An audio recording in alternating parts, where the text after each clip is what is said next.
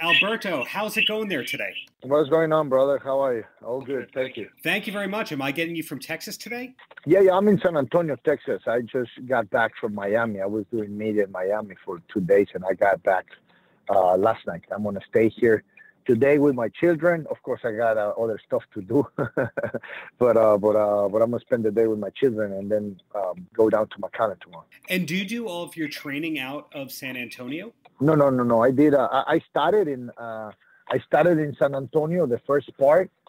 The second part, last part, I went to Arizona to train with the big boys because we have fantastic talent here in San Antonio, great fighters. But I needed to train with heavyweights, and that's why I went to Arizona, and I did the last 10 weeks of my training camp in Arizona. Right. Now, not everybody realizes that before you found success as a world champion in wrestling, you were actually a competitive amateur wrestler that was competing for the Olympics, or at least trying to qualify for the Olympics, and you had done MMA. Was your goal from the beginning to be an MMA competitor before you got into wrestling? No. I'm a third-generation pro wrestler. Pro wrestling is the family business. My grandfather started the tradition in the family, followed by my dad, my uncles, cousins, and when I was little, I thought I needed to be a great amateur wrestler in order to become a pro wrestler, and that's why I started at an early age with amateur wrestling. Then from amateur, I became a professional wrestler, and then I went to Japan to do MMA for 6 years, competed in Japan, because that's another thing. A lot of people think that I'm just jumping from pro wrestling to MMA from one day to the other. And but that's not the case. I did 5-6 years in Japan, competed in the most prestigious organizations in Japan at the time. Deep Pride. When the UFC was not what it is today, the number one company was Pride, and that's when I was in Japan fighting for that organization. Then that's where WWE found me, and the rest is history. Has your style of fighting in MMA changed over the years? Because, of course, you started as a successful amateur wrestler, but is most of your training these days revolving around amateur wrestling? Well, that's my main, wrestling, Greco-Roman wrestling, that's my main, but these days it's completely different. The business, the MMA business has evolved, has changed in a total different way than when I was fighting in Japan 10, 12, 14 years ago. Back then, it was still more like a collision of styles, the boxer against the judo practitioner, the judo guy against the wrestler. But these days, all the fighters are well-rounded.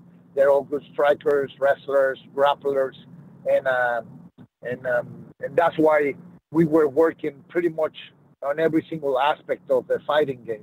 We were doing 3 days of grappling, 3 days of striking, 3 days of wrestling, and then we were doing sparring twice a week. I had a great training.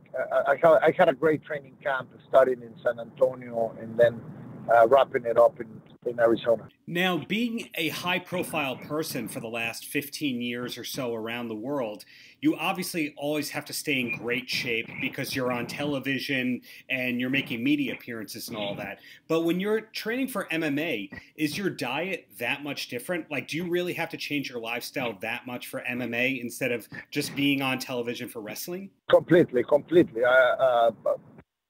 That's the way it was, and that's the way it is. I have always been in shape, but there's a big difference between being in shape for the mirror and being in shape for a fight.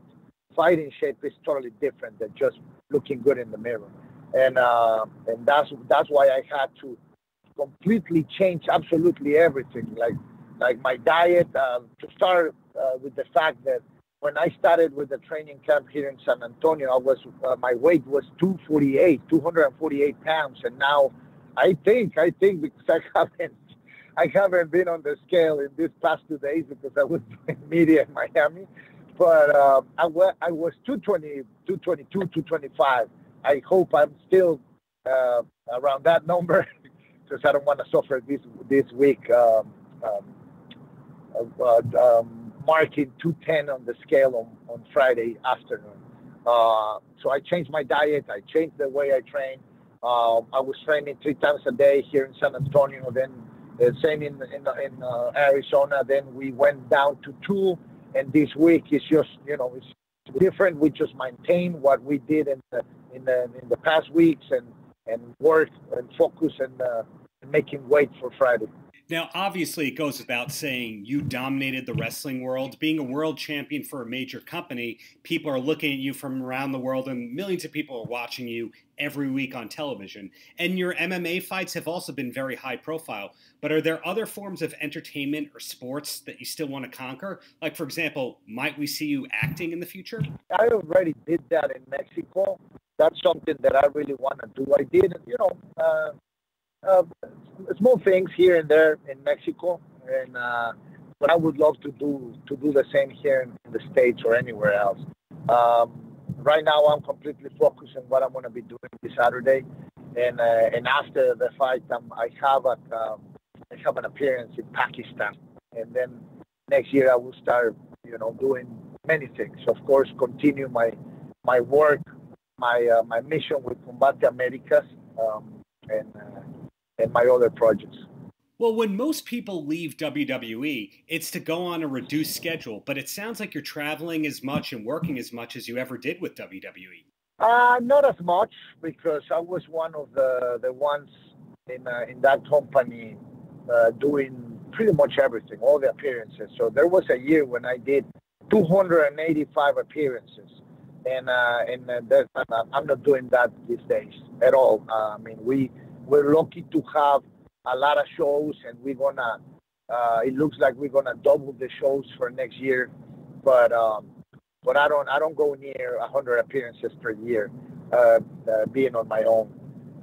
That's the way it is in the pro wrestling world. It's completely different than what it is in Combate Americas. And the most important part here in Combate Americas, I'm happy. I love what I do. I remember my boss and friend Campbell McLaren saying that when you love what you do, you don't really work a day in your life. And that's the way I feel in Combate Americas. I don't feel that it's work, but I don't feel it that way because I have so much fun every time I'm doing that, every time we're doing those events, that it doesn't feel like it. What do you wish more people knew about you? Because when I think about you, for example, all the things I mentioned, I think of this tough guy who's traveled the world many times, who's a decorated champion, who's acted, who's an entertainer. But is there something that you wish more people knew about you in general? Well, I'm a hardworking man, and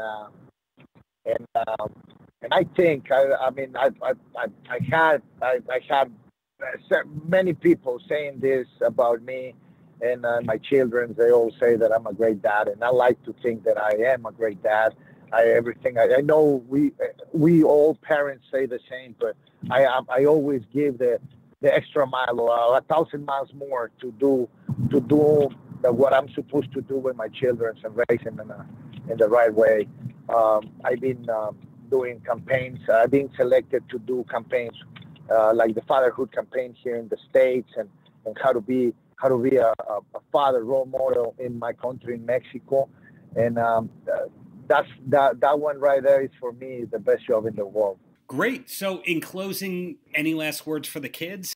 Yes, I just want to say thank you for their support, to everyone, to the supporters, the haters, to everyone out there, because they keep the name of Alberto Del Rio relevant, regardless if they love you or hate you.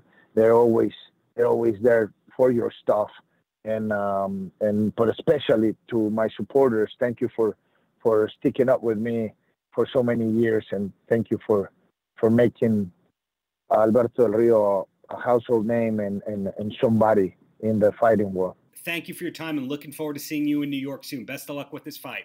Thank you.